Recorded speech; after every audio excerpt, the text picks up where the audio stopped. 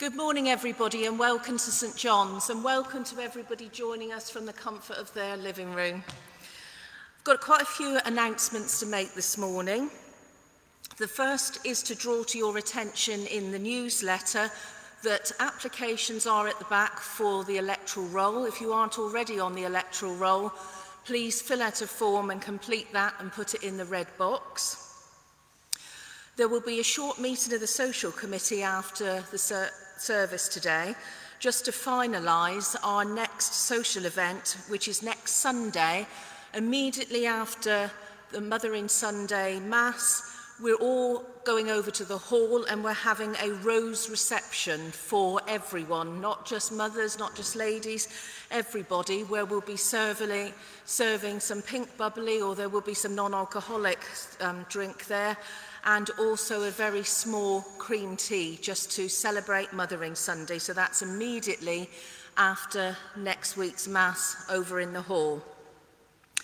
The other thing I need to let you know, some of you will have been seen an email that went out this morning. Our beautiful church is in need of some TLC.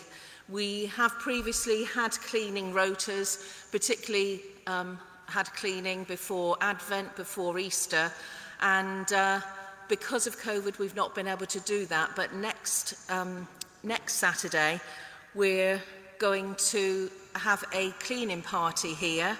We need a team that will meet us after Mass on Saturday morning, so that will be between 10:30 and 11 when the service finishes, when a team will take turns to dust and clean, and then we'd like to start that on a fortnightly basis. So if you are able to give some time on Saturday morning, please let me know. Sandra Coker and Diane Wolfe are actually coordinating that rota. They aren't actually here today, so if you'd like to pass your name to me, all we'd say is whether you could bring some microfiber dusters or a duster with you and some furniture polish. The rest, brushes and things and equipment, we've got here for you to use. So we would be grateful if you could give some time just to smarten up and get rid of the dust in this building on a regular basis, so thank you. Also, we have coffee after church, as we always do. James, who you'll have seen in the door when you came in, is working on his Duke of Edinburgh Award, and this is part of his service, being our meter and greeter and helping out with things around the church. He had to learn a new skill for his Duke of Edinburgh Award, and he has learnt the new skill of making cookies. So a sample of those cookies are at the back for you to try today, so please give him your feedback on them. They look delicious. The other thing I need just to remind you is that whilst the government have actually dropped the restrictions for the pandemic that we've had, COVID is still, cases are rising high. We've had a few cases in our congregation, but what I would say is that we really need to celebrate our success to date, because we remained open, one of the only church in the town for the whole of the pandemic, the series of lockdowns. We were here for people from other churches when they needed us, as well as we needed it. So it really has been left by the Church of England for us to manage this locally. We'd like you to remain wearing masks unless you have a medical exemption, and there are some people that have medical exceptions, and that's understandable. But also we will continue to fling the doors open after we've been here an hour, so there is fresh air in this building. And obviously we leave it to you as individuals to manage how you are, how you behave, and socially distance. So we'll leave it to you. But I think we've done really well to date to manage this and to keep open. I can see a few nods in the congregation, so thank you. And I think it's been really important that we have stayed here and been positive and carried on, as well as the benefits that have come out of our online offering. And it's amazing. We did the return for the statistics to mission recently, and we have got hundreds of people following us on a weekly basis, which is amazing. Thank you very much.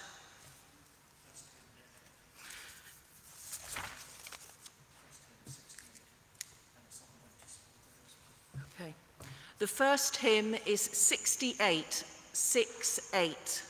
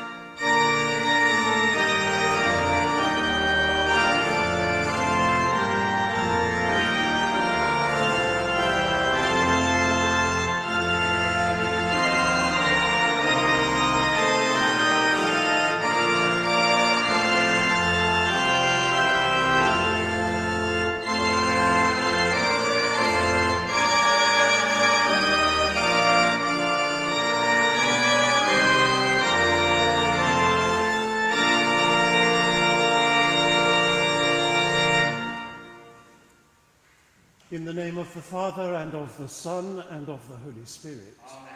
The Lord be with you. Welcome to Mass this morning. Welcome if you're participating via the internet. We have a number of parishioners who are suffering with COVID at the moment. Today is the third Sunday of Lent. We're halfway through our Lenten journey.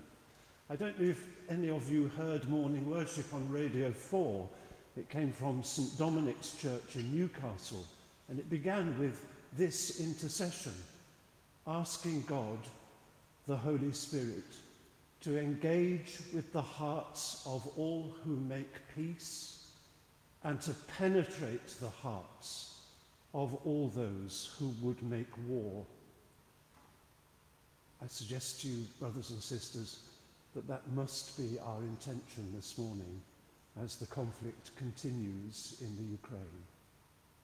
We ask God the Holy Spirit to engage with the hearts of those who would make peace and to penetrate the hearts of those who would make war.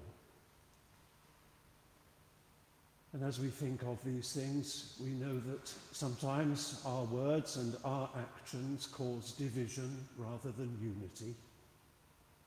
And so we confess our wrongdoing as we say together, Almighty God, our Heavenly Father, we have sinned against you and against our neighbour in thought and word and deed, through negligence, through weakness, through our own deliberate fault.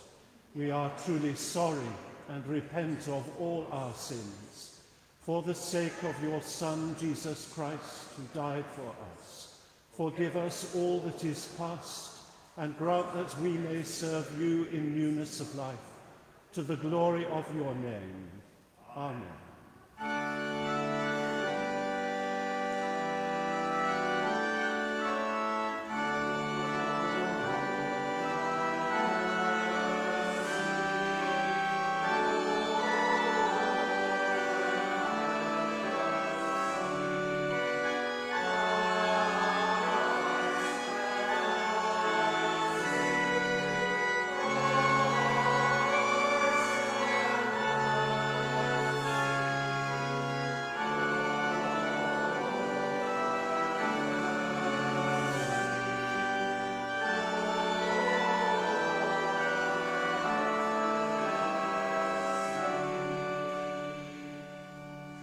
Almighty God, who forgives all who truly repent, have mercy upon you, pardon and deliver you from all your sins, confirm and strengthen you in all goodness, and keep you in life eternal, through Jesus Christ our Lord. Amen. Let us pray. God of salvation, we stand before you on holy ground, for your name is glorified and your mercy revealed wherever your mighty deeds are remembered. Since you are holy and forbearing, turn us from every rash and shallow judgment to seek the ways of repentance. We ask this through Christ, our deliverance and hope, who lives and reigns with you in the unity of the Holy Spirit, holy and mighty God, forever and ever. Amen. We sit to listen to the Scriptures.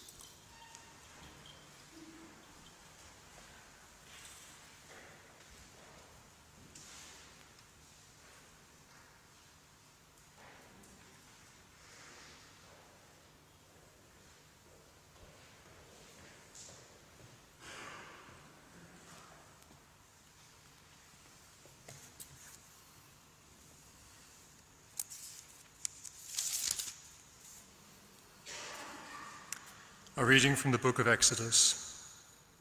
Moses was looking after the flock of Jethro, his father-in-law, priest of Midian. He led his flock to the far side of the wilderness and came to Horeb, the mountain of God. There the angel of the Lord appeared to him in the shape of a flame of fire, coming from the middle of a bush. Moses looked. There was the bush blazing, but it was not being burnt up. I must go and look at this strange sight, Moses said, and see why the bush is not burnt. Now the Lord saw him go forward to look, and God called to him from the middle of the bush. Moses, Moses, he said. Here I am, he answered. Come no nearer, he said.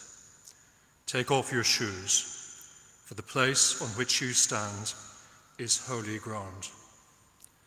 I am the God of your father, he said, the God of Abraham, the God of Isaac, and the God of Jacob. At this Moses covered his face, afraid to look at God. And the Lord said, I have seen the miserable state of my people in Egypt. I have heard their appeal to be free of their slave drivers. Yes, I am well aware of their sufferings.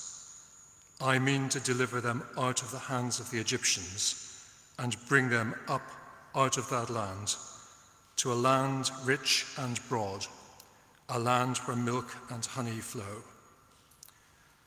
Then Moses said to God, I am to go, then, to the sons of Israel and say to them, the God of your fathers has sent me to you. But if they ask me what his name is, what am I to tell them? And God said to Moses, I am who I am. This, he added, is what you must say to the sons of Israel. The Lord, the God of your fathers, the God of Abraham, the God of Isaac, and the God of Jacob has sent me to you. This is my name for all time. By this name I shall be invoked for all generations to come. This is the word of the Lord. Thanks be to God. The 102nd Psalm, and the response is, the Lord is compassion and love. The Lord is compassion and love. My soul, give thanks to the Lord. All my being, bless his holy name. My soul, give thanks to the Lord, and never forget all his blessings. The Lord is compassion and love. It is he who forgives all your guilt, who heals every one of your ills, who redeems your life from the grave, who crowns you with love and compassion. The Lord is compassion and love. The Lord does deeds of justice, gives judgment for all who are oppressed. He made known his ways to Moses and his deeds to Israel's sons. The Lord is compassion and love. The Lord is compassion and love, slow to anger and rich in mercy. For as the heavens are high above the earth, so strong is his love for those who fear him. The Lord is compassion and love. A reading from the first letter of St. Paul to the Corinthians. I want to remind you, brothers and sisters, how our fathers were all guided by a cloud above them, and how they all passed through the sea. They were all baptized into Moses in this cloud and in this sea. All ate the same spiritual food, and all drank the same spiritual drink, since they all drank from the spiritual rock that followed them as they went, and that rock was Christ. In spite of this, most of them failed to please God, and their corpses littered the desert. These things all happened as warnings for us, not to have the wicked lusts for forbidden things that they had. You must never complain. Some of them did, and they were killed by the destroyer. All this happened to them as a warning, and it was written down to be a lesson for us who are living at the end of the age. The man who thinks he is safe must be careful that he does not fall. This is the word of the Lord. Thanks be to God.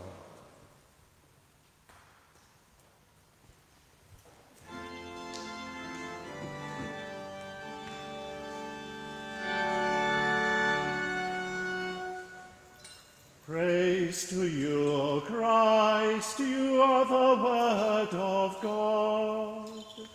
Praise to you, O Christ, you are the Word of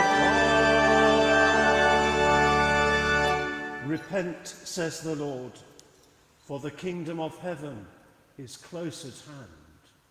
Praise to you, O Christ.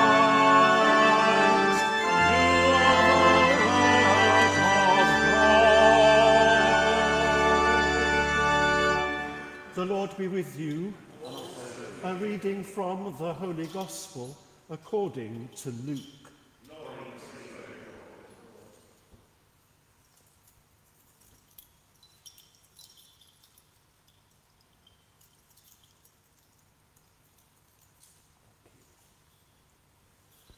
Some people arrived and told Jesus about the Galileans whose blood Pilate had mingled with that of their sacrifices.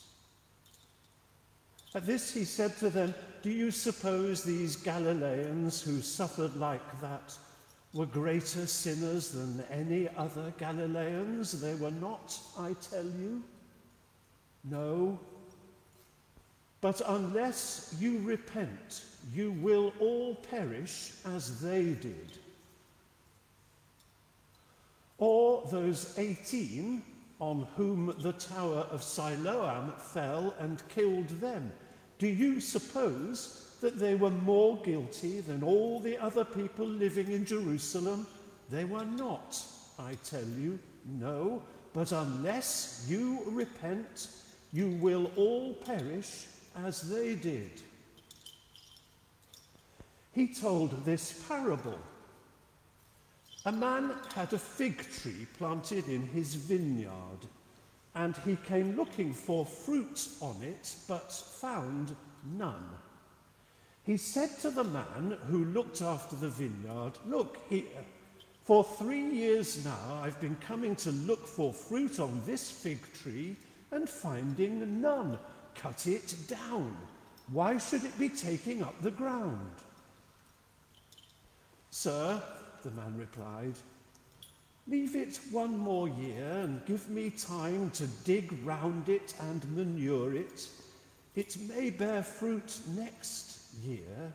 If not, then you can cut it down." This is the gospel of the Lord. O Christ, you are the Word of God.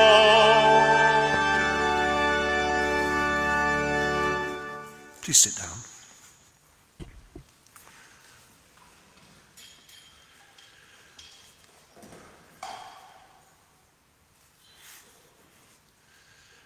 Anthony de Mello tells a lovely story of a rich industrialist who was on vacation in Southeast Asia. Late one morning, he was horrified to find a fisherman lying lazily beside his boat, smoking a pipe. "Why aren't you fishing?" said the rich industrialist. "Because I have caught enough fish for the day," said the fisherman. "Why don't you catch more?" "What would I do with it?" "You could earn more money," came the reply. "With that, you could have a motor fixed to your boat and go into deeper waters and catch more fish. Then you would have enough to buy nylon nets. These would bring you even more fish and more money. Soon you would have enough money to buy and own 2 boats, maybe even a fleet of boats. Then you would be a rich man like me." The fisherman looked puzzled. "What would I do then?" he said. "Then," said the rich man, "you could really enjoy life." The fisherman smiled at the rich industrialist. "What do you think I am doing right now?"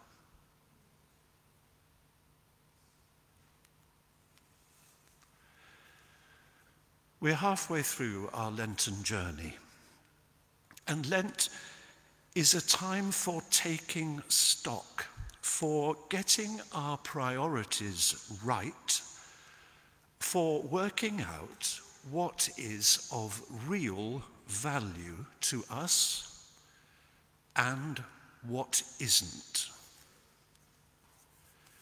In our second reading, Paul reflects on how the people of Israel had forgotten the intimacy of their relationship with God and their corporate responsibility.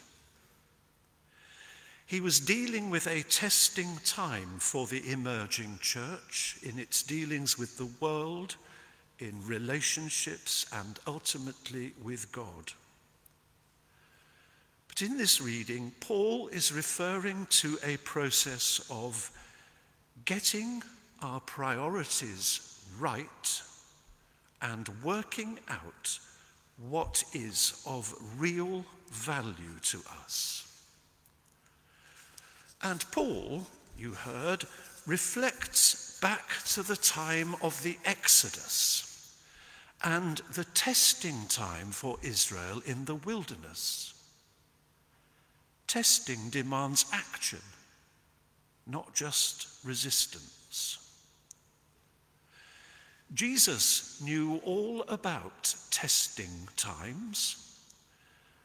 The gospel reading, which begins with reference to some historical events that we know little about, also refers to corporate responsibility. How the actions of a few can affect the whole, and the actions of whole groups of people can compromise the life of an individual. Unless you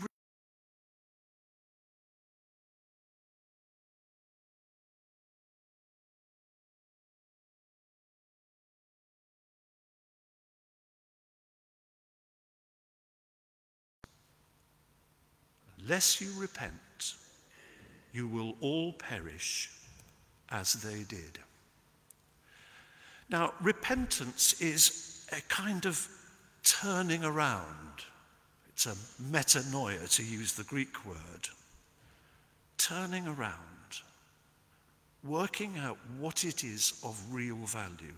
And this is the challenge Jesus gave to his hearers, and he gives it to us today. Making the right choices, discovering what is of value, knowing our place in the community of faith, these are marks of the kingdom of God breaking in, demanding action. As I reflected this past week on our own corporate life here at St. John's and our responsibilities to each other and to the church in this place, I was particularly struck by the parable that Jesus told. Now, if you are a gardener, there's many here I know, then you will know that it normally takes 3 years for fig trees to grow to maturity and begin fruiting. The owner of the vineyard in the parable is therefore quite right to ask for this tree that does not bear fruit to be uprooted, because 3 years old, it's draining the soil of energy, and of course fig trees are prolific in their growth and can soon take over their spot of the garden. But something remarkable happened. hands. The gardener has faith. The gardener wants to nurture the fig tree. Not uprooting it from the soil will ironically mean enriching the soil with manure to fertilize it. However, it will undoubtedly also need pruning. This is a living and growing church, and we need to cultivate it and nurture it. And this is a corporate responsibility. It doesn't belong just to me. Yes, pruning often has to happen in order for there to be growth, but I want us to be in control of our pruning and not find that our financial situation, which is, let's face it, hand to mouth, dictates drastic measures. We are a church that is rich in so many ways, rich in faith, rich in a beautiful building, rich in our liturgy, rich in the talent around this church, rich in the ability of the people sitting here or listening to the live stream, but there's very little money for us to do anything creative with for reaching out and mission, and we cannot be a church that relies simply on the generosity of those who are now dead.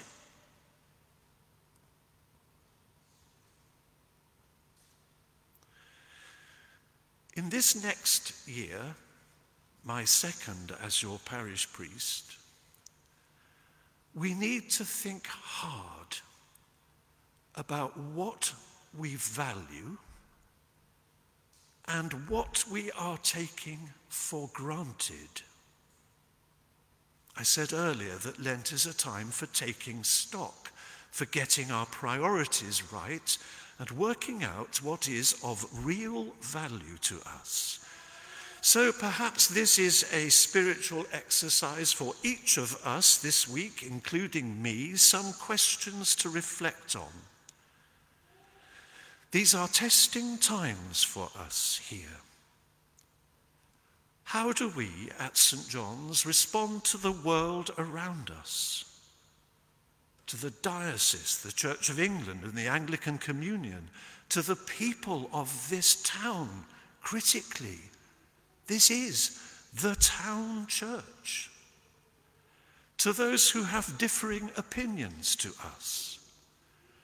And how do we collectively take responsibility for the mission and ministry here, that is St. John's Church, to which we belong?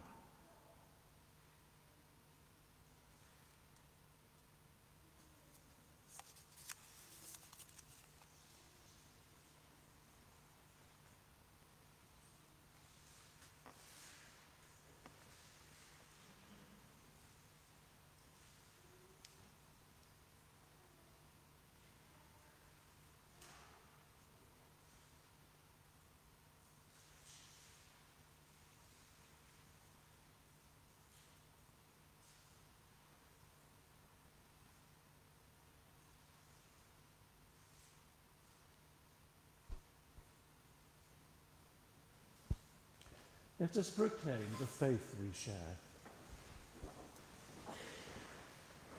We believe in one God, the Father, the Almighty, maker of heaven and earth, of all that is seen and unseen.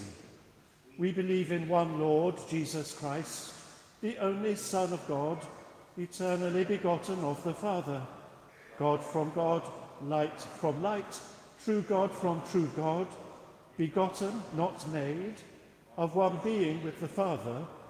Through him all things were made. For us and for our salvation, he came down from heaven, was incarnate from the Holy Spirit and the Virgin Mary, and was made man. For our sake he was crucified under Pontius Pilate. He suffered death and was buried. On the third day he rose again in accordance with the Scriptures. He ascended into heaven and is seated at the right hand of the Father. He will come again in glory to judge the living and the dead, and his kingdom will have no end. We believe in the Holy Spirit, the Lord, the giver of life, who proceeds from the Father and the Son, who with the Father and the Son is worshipped and glorified, who has spoken through the prophets. We believe in one holy, Catholic and Apostolic Church. We acknowledge one baptism for the forgiveness of sins. We look for the resurrection of the dead and to the life of the world to come. Amen. In the power of the Spirit and in union with Christ, let us pray now to our Heavenly Father.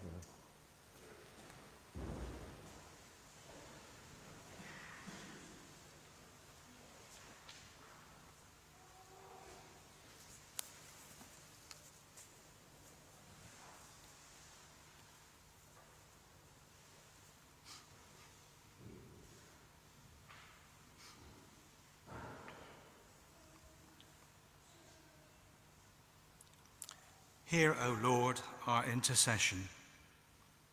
Bless the nations with a thirst for the healing waters of your love.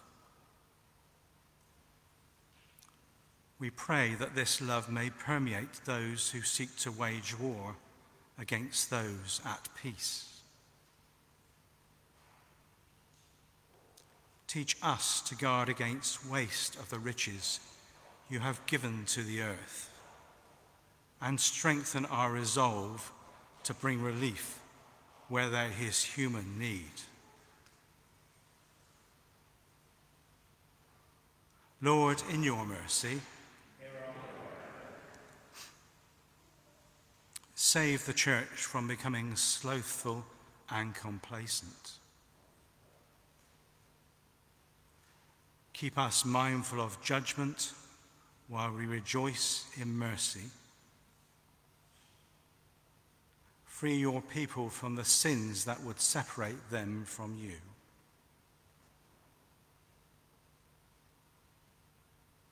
Lord, in your mercy, hear our prayer. Guide your bishops. We pray for Bishop Martin of Chichester, who has episcopal oversight of this parish currently, and Bishop Ruth of Taunton, with additional diocesan tasks at this time. We pray for Father Brendan as he leads us, supported by Father Robert and John. Lord, in your mercy, give grace to us, our families and friends, to resist temptation and stand firm in the power of faith. Bless us in our work, so that we may seek the goals that will bring benefit to many.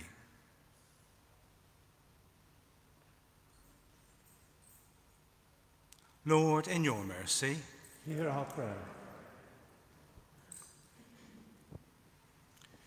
In our parish cycle of prayer, we pray for those who have no shelter at this time, those who live in Kenmore Drive, and for those who work within the boundaries of our parish. Be with them this week in their daily lives. Lord, in your mercy, hear our prayer. Have mercy on the victims of disasters and conflict across the world, especially those in Ukraine, Afghanistan, and Yemen. Visit and relieve those who suffer from human cruelty, and make merciful the hearts of oppressors. Lord, in your mercy, hear our prayer. Be with those who are ill at home or in hospital, We can continue to call to mind all those affected by COVID. We pray particularly for those who've asked for our prayers, remembering Anne, Claire, Mike, Julie, Pauline, Roy, David, Jane, Julia, Cara, Maria Teresa, Derek and Beryl, Sharon, Dorothy, Evie May and family, and Shirley. Be with them in their illness, that they may feel your Spirit alongside them. Lord, in your mercy, hear our prayers. We pray for those who have died suddenly and unprepared.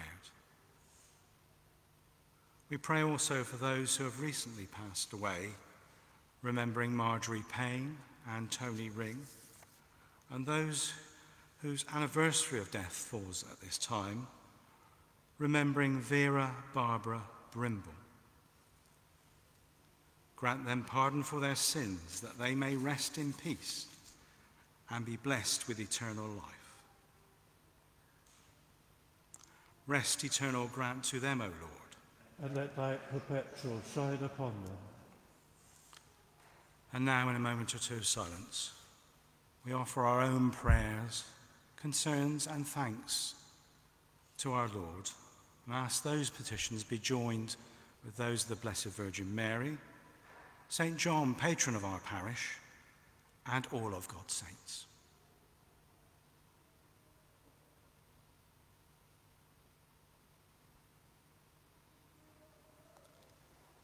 Merciful Father, accept these prayers for the sake of your Son, our Saviour, Jesus Christ. Amen. Please stand. Christ is our peace. He has reconciled us to God in one body by the cross.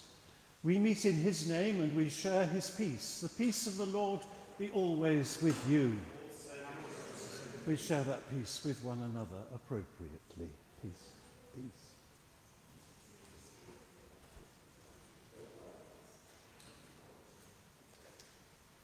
And the offertory hymn is number 461, and you might have noticed that a hymn board has appeared over there in the last window before the north door. So if you don't get what I said, you can look there. 461.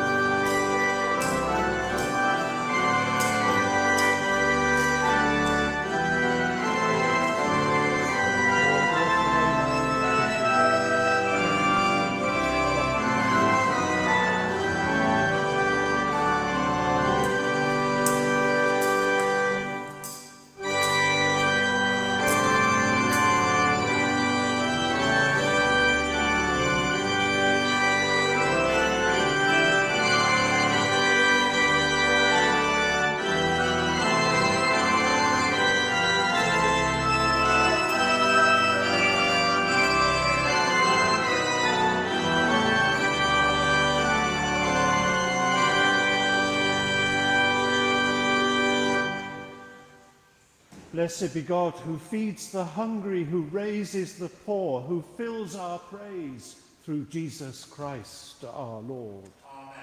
The Lord be with you. Lift up your hearts.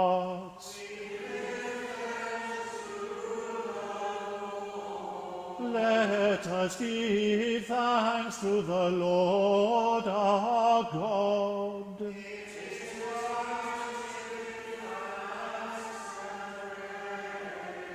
It is indeed right and good to give you thanks and praise, Almighty God and everlasting Father, through Jesus Christ, your Son. For in these 40 days you lead us into the desert of repentance, that through a pilgrimage of prayer and discipline we may grow in grace and learn to be your people once again. Through fasting, prayer, and acts of service, you bring us back to your generous heart. Through study of your holy word, you open our eyes to your presence in the world, and free our hands to welcome others into the radiant splendor of your love. As we prepare to celebrate the Easter feast with joyful hearts and minds, we bless you for your mercy, and join with saints and angels forever praising you and singing.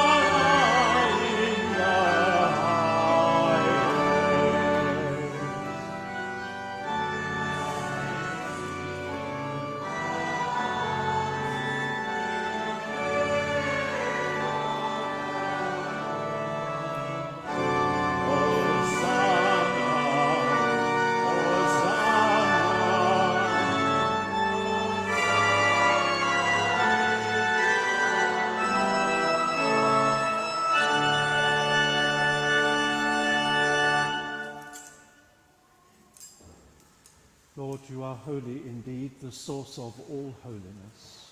Grant that by the power of your Holy Spirit and according to your holy will, these gifts of bread and wine may be for us the body and blood of our Lord Jesus Christ, who, in the same night that he was betrayed, took bread and gave you thanks. He broke it and gave it to his disciples, saying, "Take, eat. This is my body, which is given for you. Do this in remembrance of me."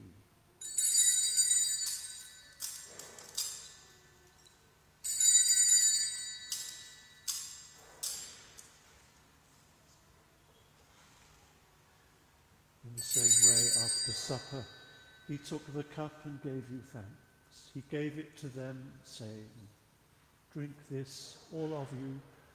This is my blood of the new covenant, which is shed for you and for many for the forgiveness of sins. Do this as often as you drink it in remembrance of me."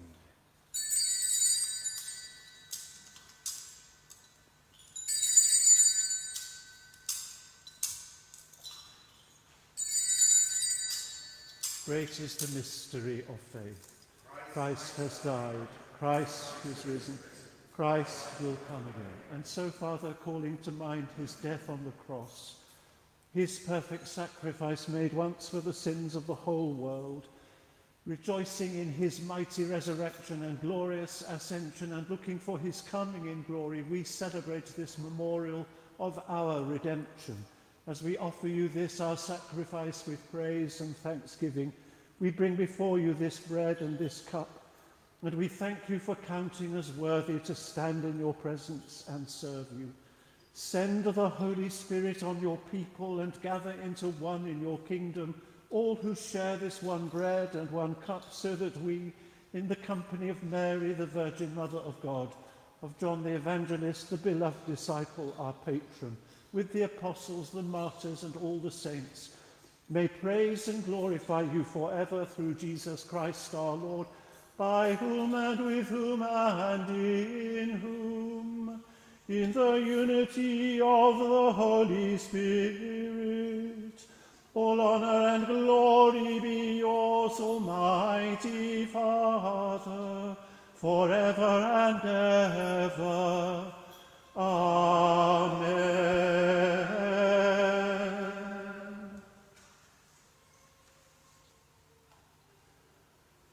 Let us pray with confidence to the Father and the words our Saviour gave us.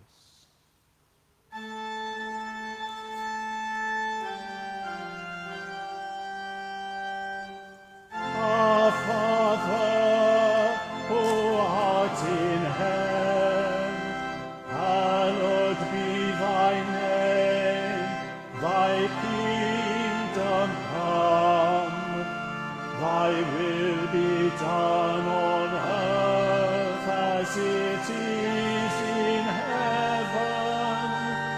Give us this day our daily bread, and forgive us our trespasses, as we forgive those who trespass against us.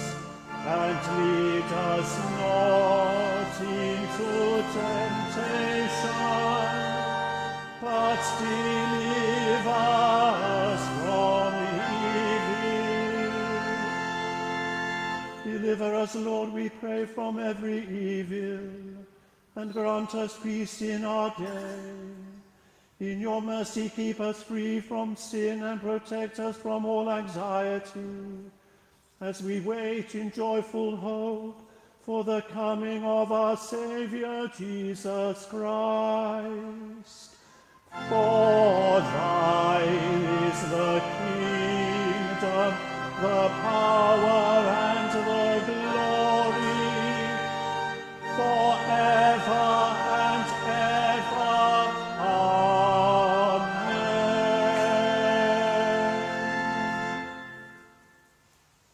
Brothers and sisters, we break this bread to share in the body of Christ.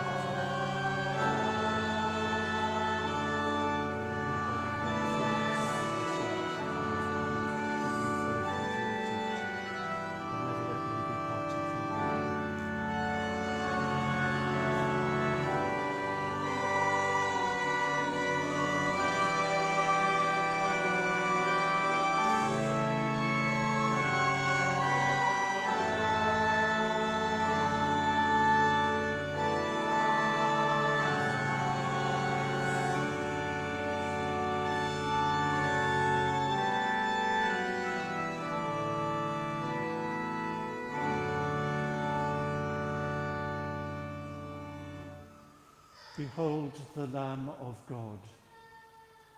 Behold him that takes away the sin of the world. Blessed are those called to the supper of the Lamb. Lord, I am not worthy to receive you, but only say the word, and I shall be healed. Corpus Christi in custodiis vitam aeterna.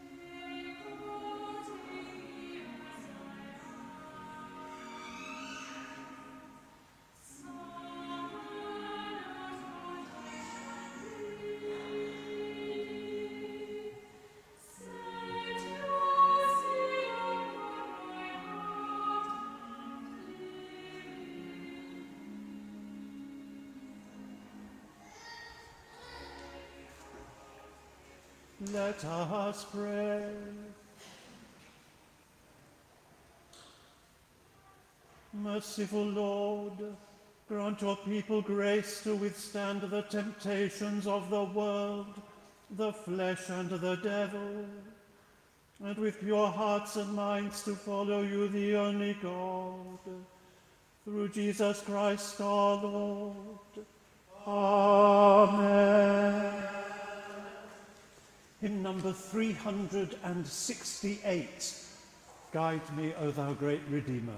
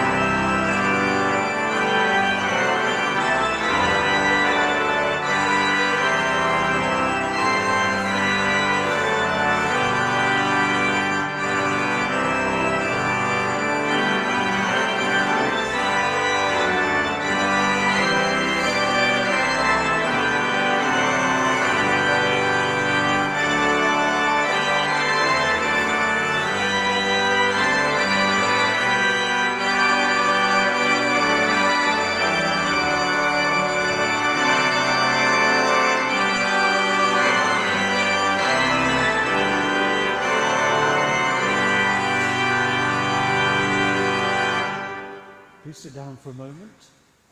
So this evening at 5:30 we have the third of our Lenten lectures on the icons. They're really outstanding. I'm learning so much stuff. So I hope that even if you can't be here this evening, you'll watch them on the internet. They really are quite remarkable. David knows so much about them. It's absolutely astonishing. Tuesday and Saturday we have Stations of the Cross after the 10 o'clock service. And this coming Friday is the Feast of the Annunciation of our Lord. It's always very strange in the depths of Lent to be plunged back to the moment of our Lord's conception with the Archangel Gabriel's visit to Mary. So there's a 10 o'clock Eucharist and there's a 7:30 p.m. Solemn Eucharist. Chance to observe Lady Day, which is a feast day, so the rigours of Lent do not occur next Friday. That's it, I think. Let's ask for the Lord's blessing. The Lord be with you. May God give us grace to grow in holiness, to deny ourselves, to take up our cross and follow Christ. And the blessing of God Almighty, Father, Son, and Holy Spirit come down upon you to dwell deep within you this day and forevermore. Amen. The angel of the Lord brought tidings to Mary. Hail Mary, full of grace, the Lord is with thee. Blessed art thou among women, and blessed is the fruit of thy womb, Jesus.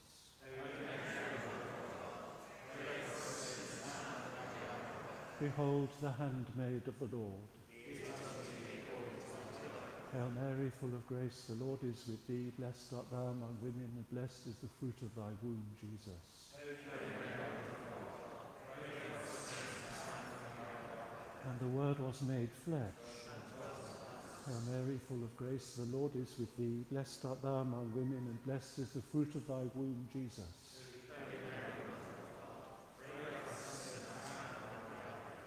Pray for us, O Holy Mother of God.